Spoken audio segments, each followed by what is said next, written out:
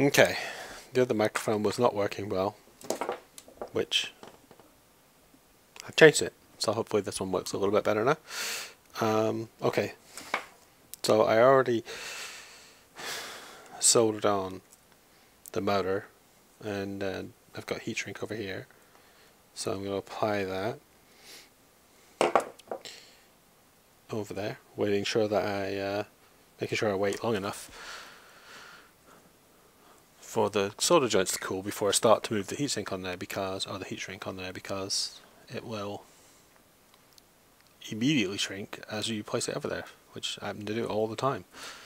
You may notice I'm using an iron and not a hot air, mainly because my hot air is over there, my iron's right here. And this is a fairly low temperature iron, but not compared to hot air. It's a bad habit, I know. Okay, so I jumped ahead a little bit. I have my second set of wires installed. I have my power supply is already set up. I have these guys are all wired up now, and I have 2 runs of cables. All I need to do now is do a quick test. So I turn the pot all the way to 0, which is going to be all the way to the left, hopefully, and secure the motor somewhere to stop it from jump starting, flying across the room or something. Okay, so I've actually unplugged the Tiny G this time, which is a very good idea. Now I'm going to wire in the cable for this. I'm still running this off the bench for a couple of reasons. One, I was using the smoothie board before, and I really like this movie, and I think Arthur, who is kind of the main guy behind it, and then I think Wolfman Jim, who's actually used to work at 3DO. I always used to work at 3DO as well, but I don't know him from there. But it's a great board, and I love the fact that it's got Ethernet. I really don't care for USB. It's just annoying.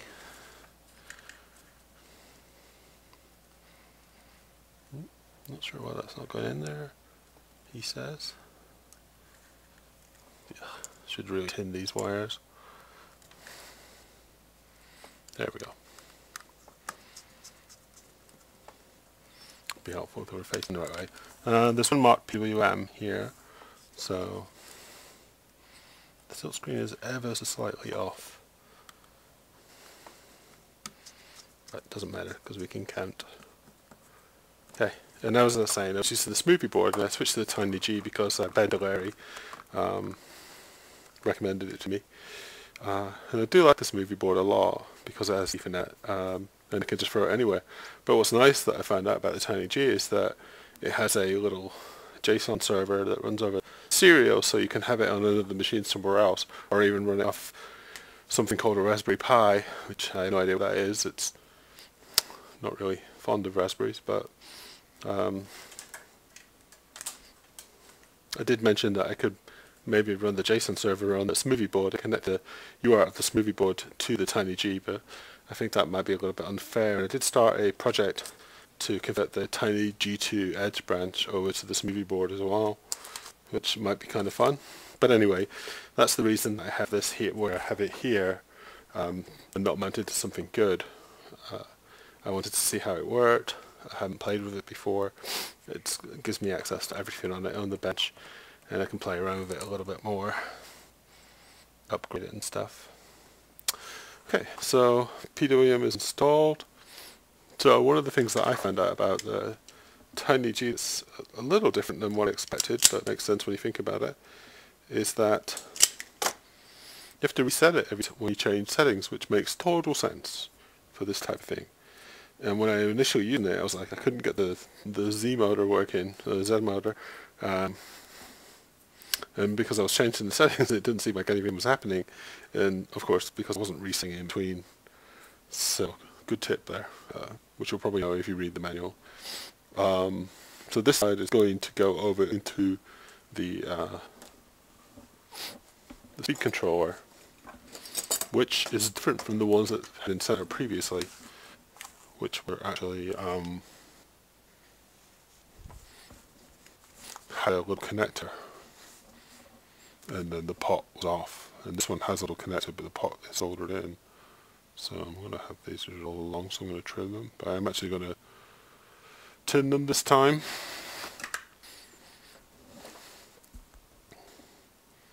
Clip them to length. Whilst burning fingers. Move all the stuff away from the delicate electronic part. Great. And now I'm going to wire this side up to the speed controller. Okay. Make my way around the machine again. Now, here's the fun part. So I have the motor wired up.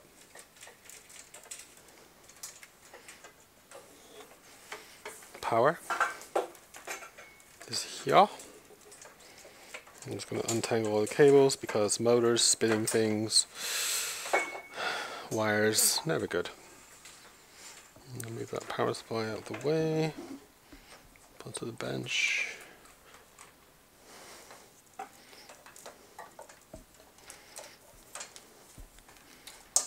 Need a wireless mic. I do apologise. I keep sniffing and breathing and stuff heavily. Try not to do that. Adjust the microphone.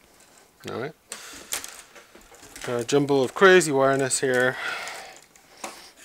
And the nice thing is we're actually using the wasteboard, so I could actually just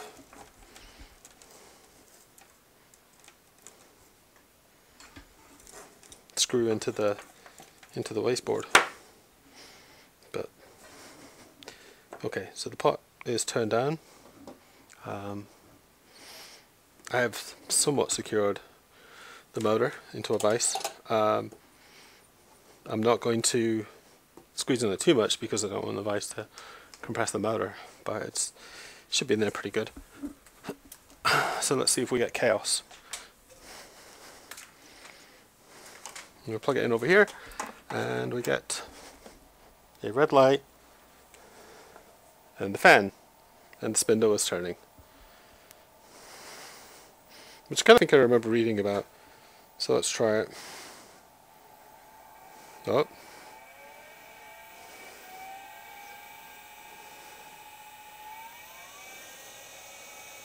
So far so good. Which, still so far so good. Oh. Going to back it off a little bit. So one of the things that came with this kit was a little fan, and it's a smaller heatsink. So I'm just kind of curious about how hot this thing's going to get, and I'm also curious if my yes, it is. My camera has batteries charged. Apparently it is. Okay, so let's take a look at it. You probably can't see this. So what I'm looking at are the temperatures. The large resistor there is obviously quite warm. So let's see, 27 degrees C. But heatsinks themselves, they look okay. A little bit warm, like 24 degrees at this low speed. Okay, let's try it again. There's my hand just to kind of, oh wait, you can't see that, right? So let's try and get that there. I don't know if you can see it. Take it away. I'll take a few pictures while it runs, so you can kind of get an idea too. 27 at low speed, so let's bring it up again.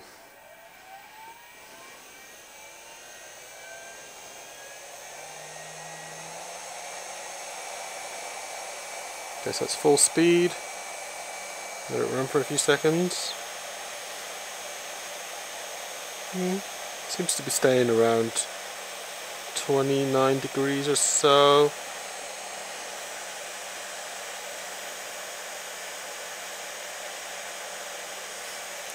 That's good. Not quite sure what the layout of the speed controller is yet, but looks like the hotspots are just definitely here on that big resistor. It is designed to take that heat, so far it looks good. It's getting a little warm.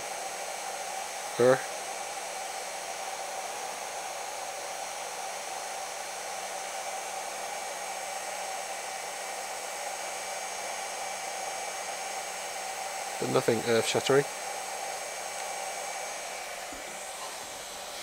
I'm not sure if that can be seen or not.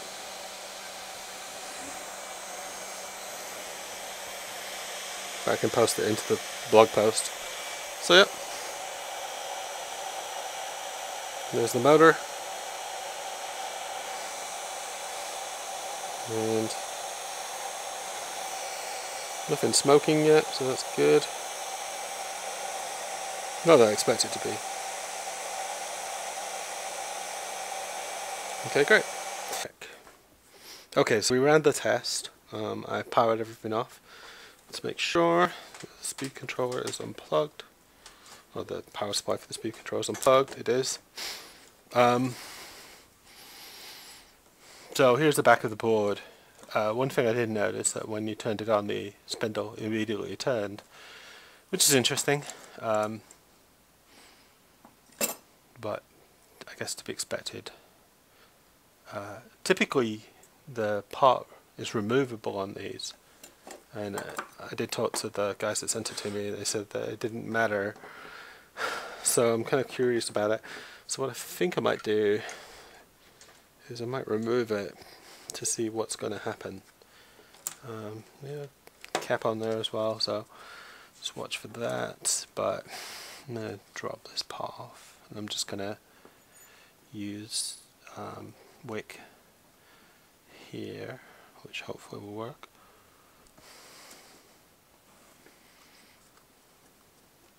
It should. I do have a really nice solder sucker, but it's in my electronics workshop area of the house, he says.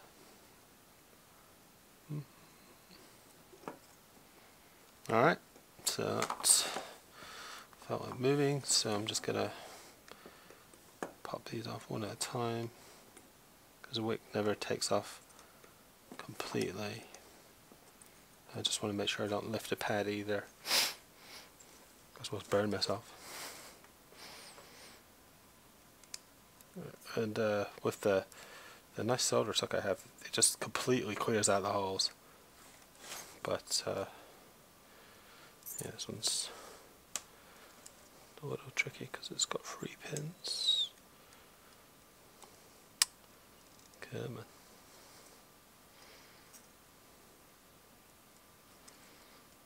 It's wiggling up. There's a mechanical force holding it as well. So a little bit more wick. Probably some flux would help. Flux is always good. Also something to hold down the workpiece. But apparently I'm using all my PCB devices to hold power supplies. Can definitely feel it loosening up. The other thing too is this didn't actually come with any instructions saying what to connect what to, which was fun, but it's pretty straightforward. Yeah, there we go. So the pot is actually quite tight in there, just didn't want to pull it out too hard. So the wick had pulled out most of it. So now that it's removed, I'm looking at the connector that's here. It's a little 3-pin JST. I don't have any, I actually just picked up 2-pin ones, but so that's typically where you would wire that into. So what I'm going to do is I'm going to wire the smoothie board, which is still unplugged, into where the pot was. I'm going to put the PWM on the center pin and then the ground to the ground. Makes sense, right? And if it doesn't make sense, well, it's going to be too late by the time you've seen this because, well, it'll already have happened. So if you're over there going, "No, don't do that," you realise you're just yelling at a computer screen for no reason. And, of course, you know, to be perfectly normal, that's what we all do all the time. Even though everything is pretty much in the past by the time it's you're seeing it on the computer. So there we go. It's very rare to do through-hole soldering. Okay, great. That's in there. I'm going to clip the ends a little bit, just to be neat. Ugh, giant. Clean it away, make sure none of that goes in there. Okay, so this is where we think get interesting, because it requires configuration setup. So we've got the motor down there, wires here, PWM a little bit long, hopefully we won't pick up any noise on that cable, I'm sure we will, but let's wrap this up, and I'll probably screw that down or something, make sure that nothing is where it's not supposed to be. Okay, check it over. Take out the pot. I put the PWM into the center pin of the pot and the ground to the ground on the board, and we should be good there. So if we're not, we'll do very bad things to that poor smoothie board. And I did verify that the 3 pins for the JST, which I assume are for to connect PWM single to, are correct. So let's see what happens. Okay, so I've turned up the tiny G and the motor again. Everything looks okay. The motor is clicking, it's not turning. So I have the chili pepper open, and then I use $P1 to look at the frequency, set to 5000 Hz, 10,000 RPM high, 0 RPM low, phase low 0, phase high 1, CC speed low, 1000 speed high, so I'll probably change those. And phase off, although the probably motor doesn't reverse. So the commands to turn on the spindle, I believe that's M3. So let's take a look. So M3 would turn the spindle on clockwise, which I think we want. Take a look through the excellent TinyG wiki. Yep, so it's M3 S parameter should do that. So let's find out if what happens. So we'll load up, go back to chili pepper, and I'm going to punch in M3 S 2000, and so far nothing. There's a red light on the 3000. Zilch.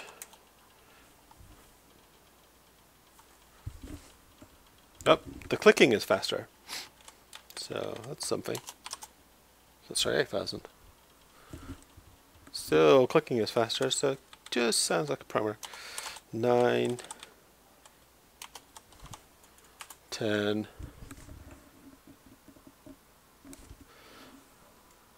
Yeah. Not sure what's going on, but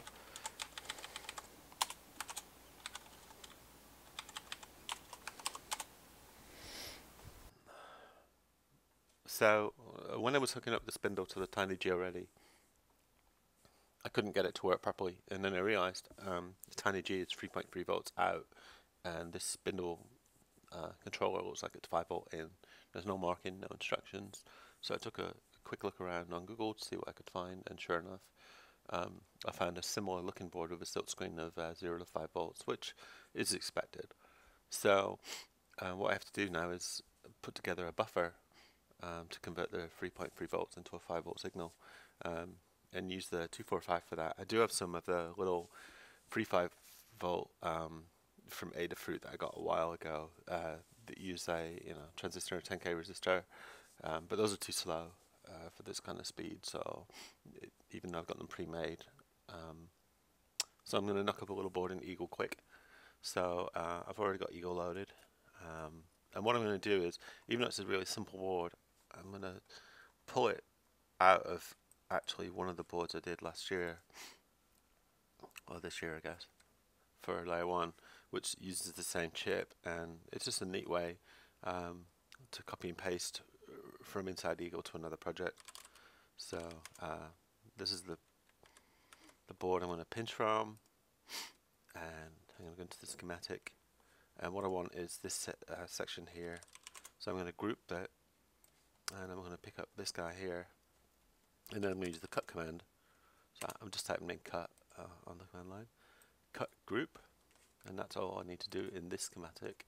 And now I'm going to go over and I'm going to make a new project, 3 volt to 5 volt, okay, and that will go up to the top, and then a new schematic.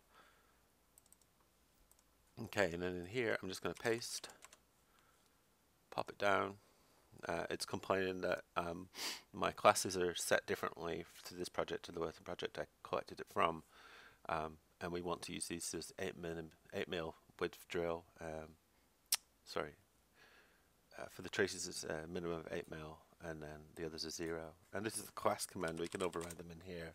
And this is just a way of setting up default sizes, default drill sizes, default clearance for different classes for nets, and they're very handy to use. So, alright, so that's the chip is added. So now I just want to add a 1x3. I've got a pin header here. I'm going to use the oval one. This is a little bigger. Pop it onto the board. So 3, 2, 1, flip it around, grab another one, and put that on the other side. And that's the 2 pins in, pins out. I'm going to use the wire command, and we're going to do center pin in, center pin out. And now we just need to add ground to the VCC, so I'm going to add the ground. Could just copy that one actually, pop one there, pop one there, back to the wire command. Did I? There we go. Press escape to break that wire command, and then same for VCCs, which I'll add those in a second.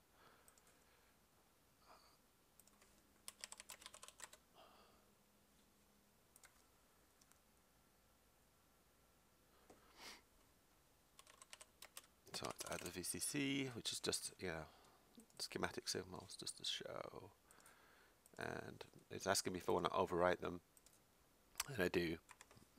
So it changed the name, and you can either name it before with the name command and name that wire, and you'll see it's called VCC, which is what we want. Same for ground, so we have ground and ground. You notice the chip has looks like it's ground connected already, but it's not. It's for the enable, so it's an inverted enable. So that means that when it's held to ground, it's enabled. So here we have our 3 volt in and our 5 volt out, and they've got odd names right now because they were first, something else. So we can call that 5 volt out. And using the name command again, 3 volt in, and then that's named our nets. Okay, so that's it. Now all you have to do is create the schematic side of it now. Okay, so now I'm going to switch to schematic. It wants me to create it, so let's do that. And there it is.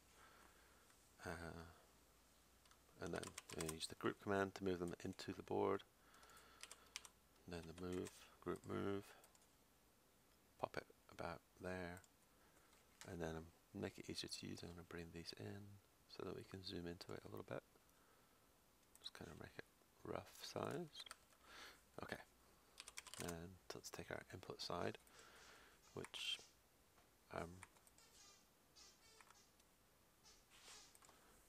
right clicking here, move this to this side, pop that in the middle, and then this one over here. There we go. Now I can bring in the dimension of the board. Okay. Now when you use the auto zoom, it uses that giant name of this 245 as part of the zoom area. So let's get rid of that by using the smash command. So switch to group mode, smash,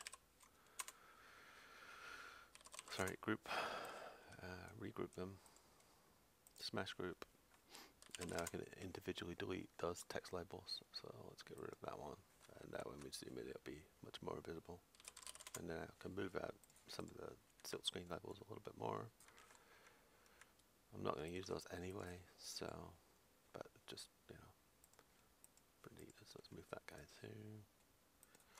Okay, so there's the basic layout. Now I'm going to route it, route command. This one's just going to go straight across. I want it on the top layer because I'm doing single-sided. Let's bring this in. Route this is our 5-volt out. Straight across, same deal. This one here,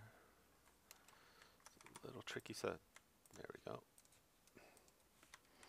Okay, run a DRC on it, which we haven't loaded one in yet, so let's just load. We use the seed. What have I got here? That one, ID's fine. Check it, it's fine.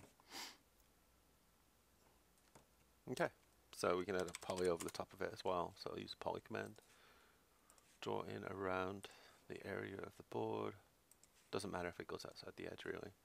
And then we're going to name it, and we're going to name it with ground.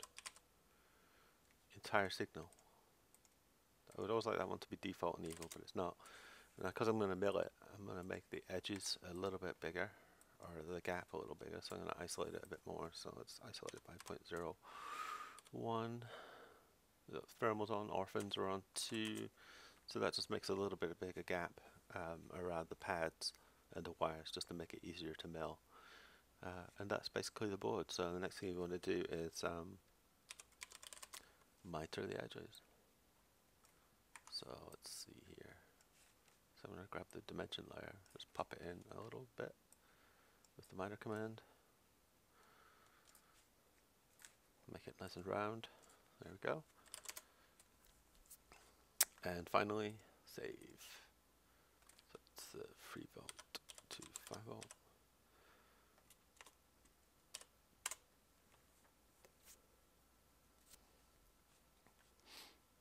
And we can run CAM processor on it now.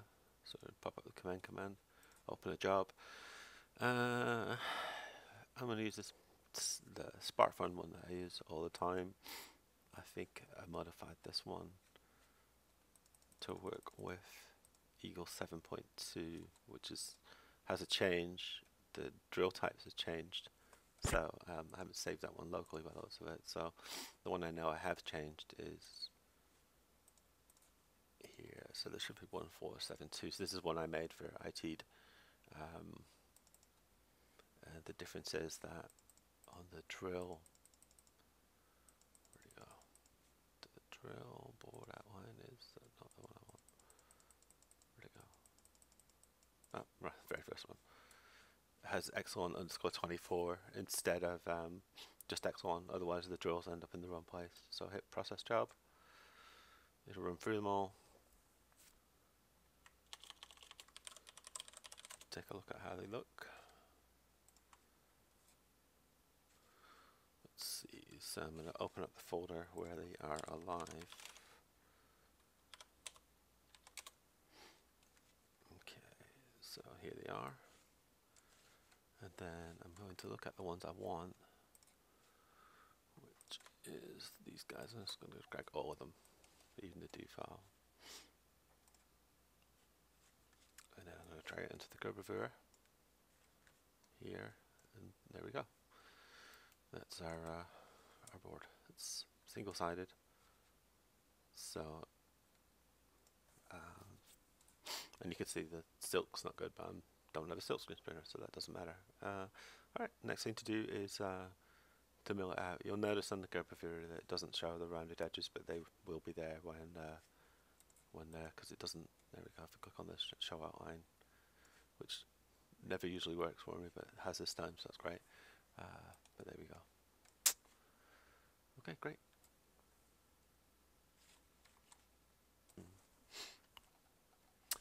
Okay, so now I'm going to mill out the board.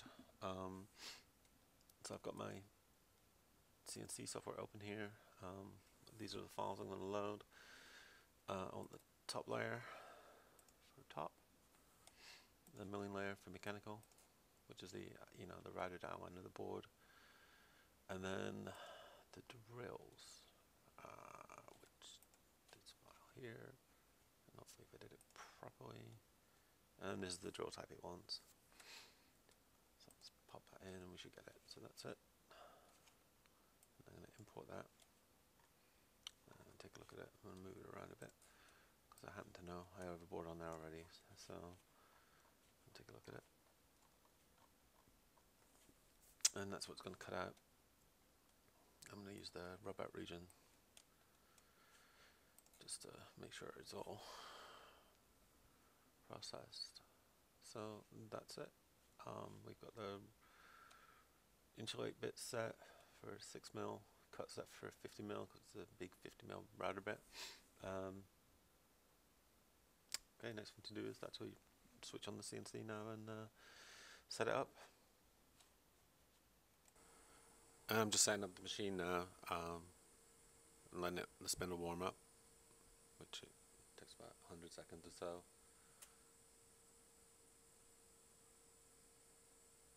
Let that run. Okay, now that's warmed up, I'm going to go over and change out the bit to a I think a 45 or 60 degree end mill. So here I managed to press the mute button on the microphone, didn't realize. But what I'm doing here is just going through the cam software, and I think I'm about to run. Yeah, I'm just positioning the board now so that it's in an area. I'm going to pull up the camera and then take a look at it. I think we're going to run a tool test and make sure that the bit is working. So I have to go onto here, then move the camera over that area. Zoom into it. There we go. So the camera is now pointing at that spot on the PCB, and we're going to run a tool test. It's going to do a tool change, and then you set the depth of the bit. So we did that already. It's going to come back, it's going to cut out a little cross, and then it'll go back and look at it, and the camera will hopefully refocus back on it, which I think it will.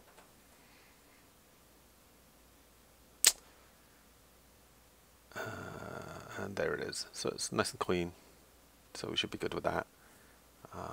So next what we'll do is do the isolation and cut the board out.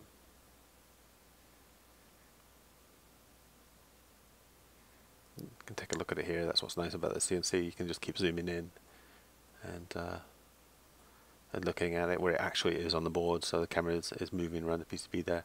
So I'm going to go out of the CNC mode now, and I think I'll make another copy of the board so we can print two out just in case. So I'm going to select it all and then fiddle around with it for a moment while I remember how to do a copy. So of course it's just select and Control-C, Control-V. Not much figuring out there, but apparently it's been a while since I've done that. So we'll move it up a little bit so that the center point, which I marked off before with a fiducial. And then I'm going to arrange the boards around there. So there's my second board.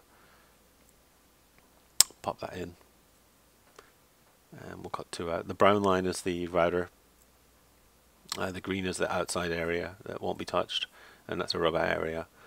And rub out basically removes copper from areas that aren't specifically around the wires and stuff. So where pads and wires are connected, it's always going to route around those, but it will optimize away areas so that it doesn't see them, because if it thinks it's not worth removing the copper from a particular area, the machine won't do that.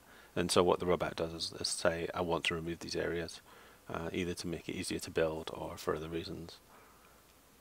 So it should be going off now. Tool change, and we're going to change the bit, but it's already set up because we did the test. It's going to go back over now and it's going to start milling out that area, and there it goes. The update's a little jerky because I'm actually using like a team viewer thing to remotely into my CNC and running it remotely right across the room. So there it is wiggling around. It's going around the outer edge of the board, and then it'll come across in a second. You can see the pattern, and there it goes. It'll go into the and start milling out that area. A little jerky again. It's much smoother on the screen. It's just that because we're using the remote desktop. So it goes around the wire. So it's basically 2 cuts, and there it goes. I actually recorded a video on my phone of some of this going on. It's quite loud and shaky phone, but we'll see how it goes. And I'll add this later on so you can see the machine running. The machine's almost close. So now let's go back. We'll switch the camera back over to the board, zoom into it, and take a look and see what it's cut already. So it wants to focus, and there it is, and there it goes, and there it comes back again. Great. Nope, it's not decided yet. And good, there we go. So there's the areas. The green areas are where it's cut out, and you can see that lines up when you move it around. So this is me following the head around with the camera pointing to the board, and you can see it's all nicely cut out.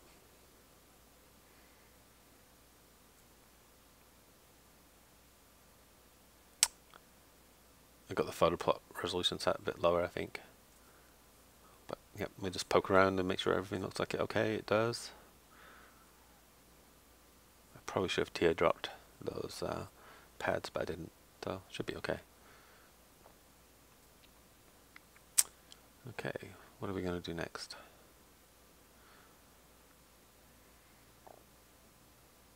Okay, I think we're going to run the drill. Yep, so this is the drill section now, so it's going to go through and drill in each of those 6 holes per board. So we've run that. Let's take a look what it did. Focus in on the hole, and you can see it's there.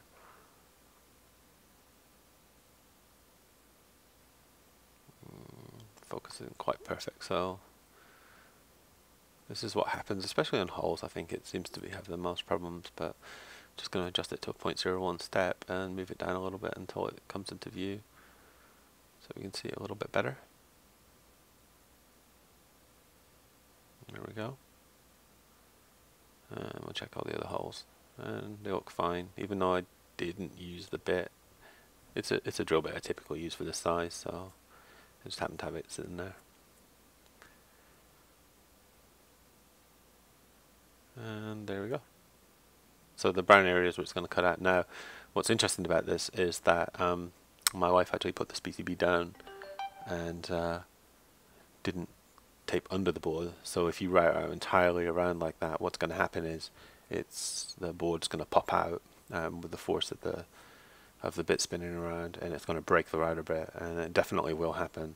So what needs to happen is you have to put a breakout into the routed edge so that it leaves a little tab and doesn't cut it all out. So that's what I'm going to do, is going to add a little tab here. This software actually has a command to do that, and it can figure out and just say I'm just going to add a little tab, and you can set the size of it. Typically I just usually have double-sided tape, and that works sometimes as better or worse. I think the tabs are probably the best way to go. You do end up with a slightly unfinished edge, but it's very easy to just file it off and make it smooth. And one of the ways you can do it as well is to remove the board and then use the fiducial system that it has for doing double-sided. So we can remove the board, put the double-sided tape back down again, bring it back on again, go over the top of a hole, line it up to the yellow dots, which are the drill holes, and it will move and rotate it as it needs to. So let's go in here and just add the breakouts. So we need to select the area we want to do. Breakout, insert, and there we go. It's added a couple. They're a little smaller, maybe. It's a 50mm drill bit, so router bit. So let's go in and run the setup and see. Yeah, there we go. So let's make it a little bigger. Let's make it to 50, and that should be tons. It'll keep that securely held while the route's finished on both of them. Okay, back over to the machine setting. This is CNC setting, so we're going to run it now. You have to select the cutout mode.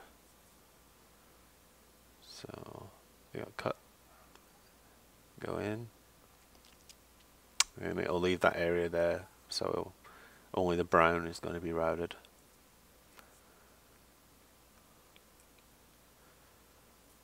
I think we're good to go. So I'm going to go over. I've filmed it over here, and you can see the machine is. This is where it's cutting out the insulation.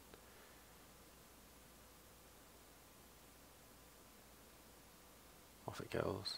I've noticed it's making a little bit of a different whine than normal. Some belt change. Might be time to service it. I've had this machine for a few years, and maybe time to send it in for a service or take a look at what's going on. It could also be time to change the wasteboard. And you can see that they're cutting out the insulation. And then we can flip to a second where it's going to do the drills. I think this is the drill mode. And yep, there it goes, plunging in, cutting each of those. And great. So next step, route it and out. So here we are. These are on the machine. You can see the tabs. It came out quite nicely. All they have to do now is just pop them out, and that's just a case of squishing them off. And here they are. Tabs still in place. Just got to file those off. And then next step is actually just to wash it off and clean. Next, make the board.